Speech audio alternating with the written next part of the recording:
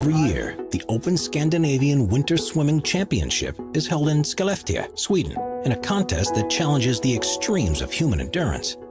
That's because the 25-meter pool that they use for the races is cut from 2-foot thick ice specifically for the competition, and is in a location that's only 100 miles away from the Arctic Circle.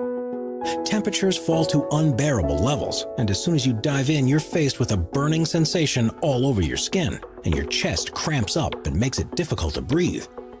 You'll fall unconscious after just 15 minutes in the 32-degree Fahrenheit water, and you would die within an hour if not treated, which is why the race organizers have a medical staff, divers, and lifesavers across the venue. There's also a sauna and hot tub next to the pool so participants can quickly warm themselves up to hopefully starve off the onslaught of hypothermia.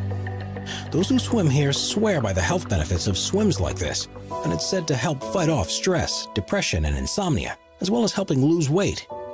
There are serious risks though, and if things go wrong, your body will shut down because of the cold and will lose any ability to escape the water.